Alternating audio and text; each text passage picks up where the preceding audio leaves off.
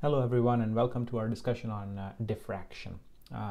So imagine you have waves approaching some kind of a small aperture, some kind of a small opening. So you have, let's assume that you have a tank of water and you're able to produce like a wavefront that looks like this, right? So successive waves look like this. You're viewing it from the top. And a wavefront, and I should define this, I don't think we've used this word before, but wavefront, when we're saying wavefront refers to line joining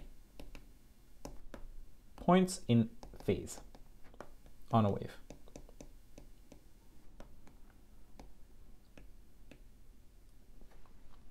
So when this kind of a wave approaches an opening, it looks like this, right? Looks like this. They tend to spread out. So you would, this wavefront approaches here, and then it's going to look a little bit like this as it's moving out away from the aperture or the slit that it's going through. So if the wavefront were to approach a slit that was a little bit wider, right? So the opening itself is a bit wider. Then you're going to find that they actually, don't spread out quite to the same degree. So it might look a little bit like this, right? So they're still spreading out, becoming a little bit more circular, as it were, but only at the edges, right? So this is in the case of a small aperture, and then this is in the case of a large aperture.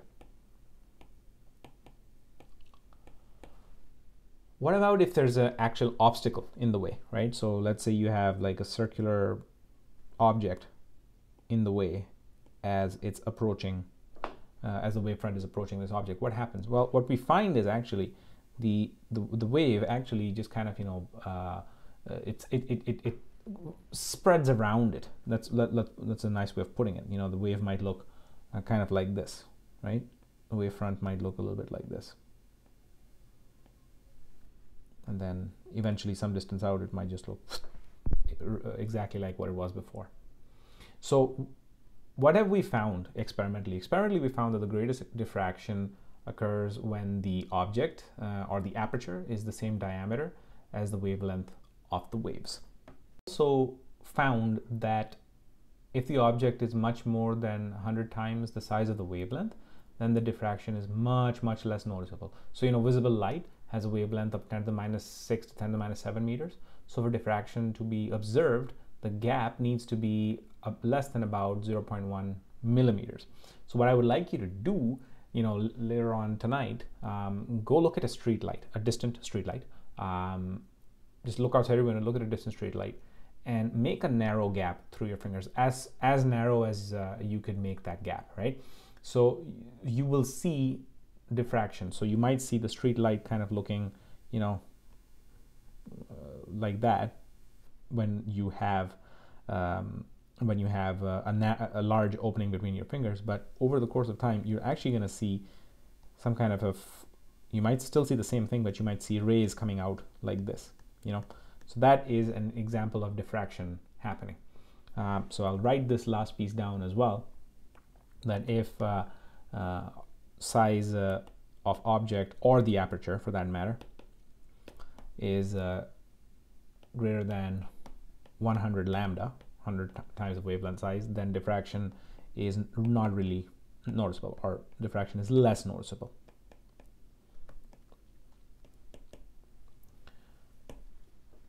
The beauty part of this is, guys, because light undergoes diffraction, that is powerful evidence that light can be explained using wave properties. We'll see this later in this in the course.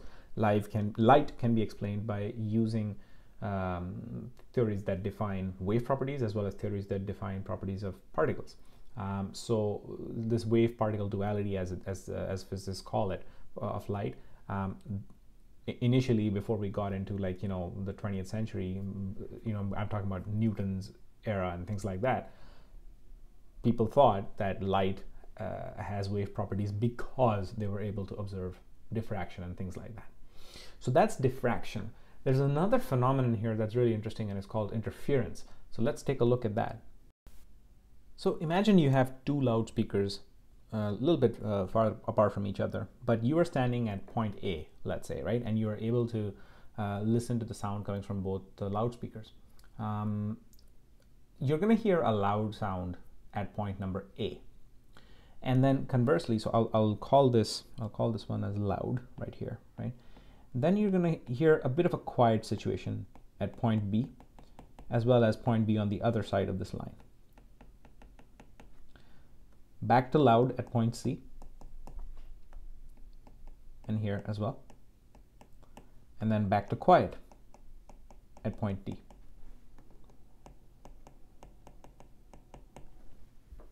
So why do we think this is happening? Well, the answer lies in something called interference. So let's take a look at what is meant by interference. And I'm going to come back to this loudspeaker example at the end. So imagine you have a waveform that looks like this, right? And you have, so that might be the waveform that's coming from one of the loudspeakers, right? And the other loudspeaker has the exact same waveform. So what happens? What happens now, right? If you add these two guys together, literally, as you're adding them together, what happens? Well, you're going to find that the amplitude actually doubles. So the amplitude is going to double. So basically, you know, when two waves of the same type are meeting, their displacements can add or subtract, just like vectors. At its most simple, if these two sets of waves are exactly in phase, which is the situation that you are seeing on screen right now, the combined wave is going to have an amplitude equal to the sum of the two amplitudes. This is what we call constructive interference. They're building on top of each other. That's why it's called constructive. What about we, you know, have a different case? So let's say this is one of the waves. I'm going to draw a line here so you can see it's a different one. But the other wave maybe looks like this. The other wave looks like this, right? So these guys are in phase with each other. They are completely out of phase with each other, right? So if we measure in terms of the unit measure for phase is 180 degrees out of phase, in anti-phase, essentially, right here, right? These waves are going to cancel each other out. So if you put them together, you're going to see, if you were observing this on a oscilloscope, that's the kind of pattern you would see. So the amplitude has basically gone to zero. The two vectors, in a sense, have canceled out. So if the original amplitudes, in this case, I'm trying to say that the amplitude is the same of both waves, they are just out of phase, they're in anti-phase with each other. In that kind of a situation, the amplitudes will cancel out and you will get destructive interference.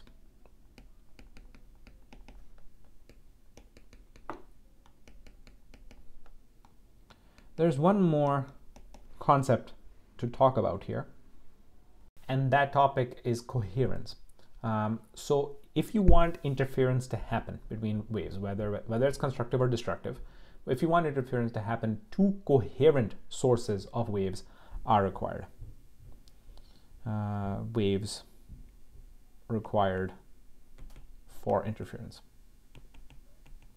What do we mean by this? Well, coherence basically means that the frequency must be same. And secondly, phase difference must be constant. They don't have to be in the same phase. They don't have to be in complete antiphase. But whatever difference of phase there is, it must be constant.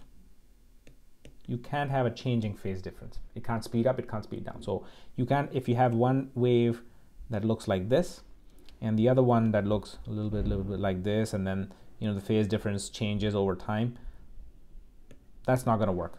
You can't have interference in that case because the sources are not coherent.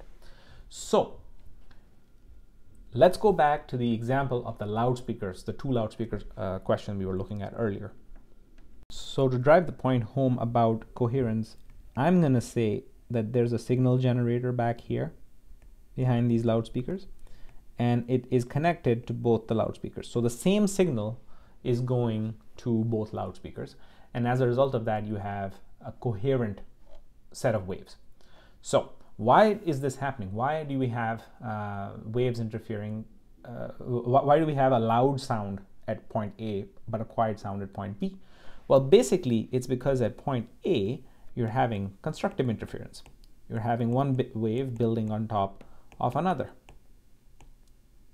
And same thing is happening at point C. Whereas at point B and at point D, you have destructive interference. So the waves are canceling each other out in that situation. What is also important to point out is, point B and point D are about one full wavelength apart from each other, right? So you can have, remember, the phase difference must be constant. You can just, if one of the waves looks like this and the other wave was looking like this, this guy interfering with this guy is going to lead to destructive interference. But at the same time, this guy interfering with this guy again is going to lead to destructive interference. This is why this is the case of point D as opposed to the case of point B. Point B was the yellow dots, and point D is the green dots. Let us also look at interference through the example of water waves, and that might also help you understand this concept a little bit more. So imagine you have taken a couple of pebbles and just dropped them side by side into the water at the same time. So you might get a pattern of waves that radiates out from where you dropped the pebbles in, and it might look a little bit like this, like an expanding wavefront, a circular expanding wavefront.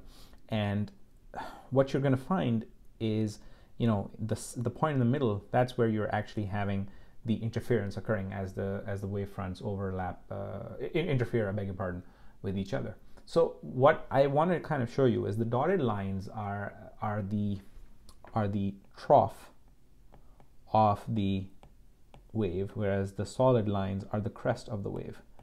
So what happens if a crest and a crest meet with each other, right? That we're assuming for a second this is coherent, fully in phase with each other. If a trough and a trough are going to meet at that point, you would have, and I'm going to denote this by this blue color here, that is going to be a maximum displacement point. What about a trough and a trough meeting with each other? That would also be a maximum displacement point, wouldn't it now, right? So that is going to be right there. So and then another crest plus crest right there. So this is what I would call, right here, I would call this a line of maximum displacement.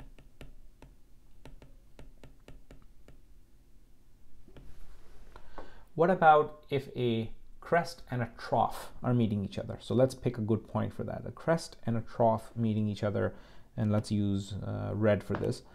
Crest and a trough meeting each other would be right there. Another crest and a trough would be right there.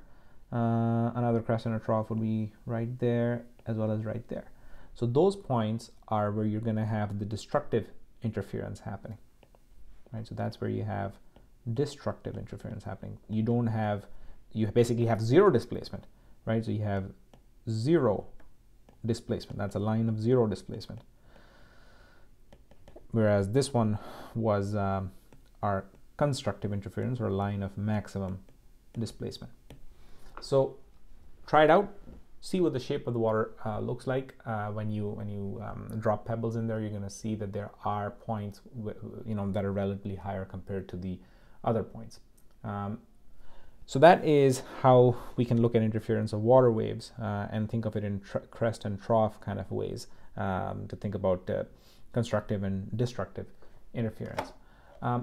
So let's actually stop there for a moment, and we'll continue with the interference of light in our next video. So I'll see you in the next video.